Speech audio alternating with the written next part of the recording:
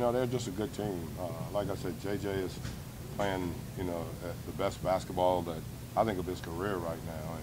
And, Dirk is still Dirk. You give him an open shot, he's going to knock it in. And, so they made some big shots to make a run back, but I thought we did a good job. And at the end of the night, we held them to 43% shooting. And, I thought, we rebounded the ball great. I think it was like 53-38 in rebounds. So there's a lot of things that came, that we did well. Well, Mavs been playing well this year, and they like to go to Dirk a lot towards the end of the game, and we just play very good defense, and it's when we play well on defense and convert on offense, and we're a tough team to beat. Well, it's the NBA for you. Sometimes it seems like you can't win one and you go on a little streak.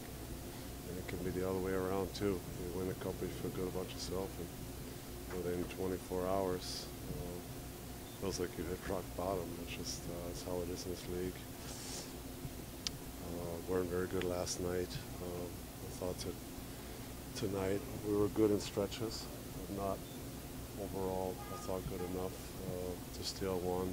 They had a great third quarter where we weren't really sharp on either end. Couldn't get really much going on offense, man. We couldn't get any stops, and they got him a little separation.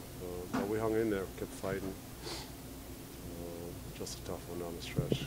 Could have gone either way.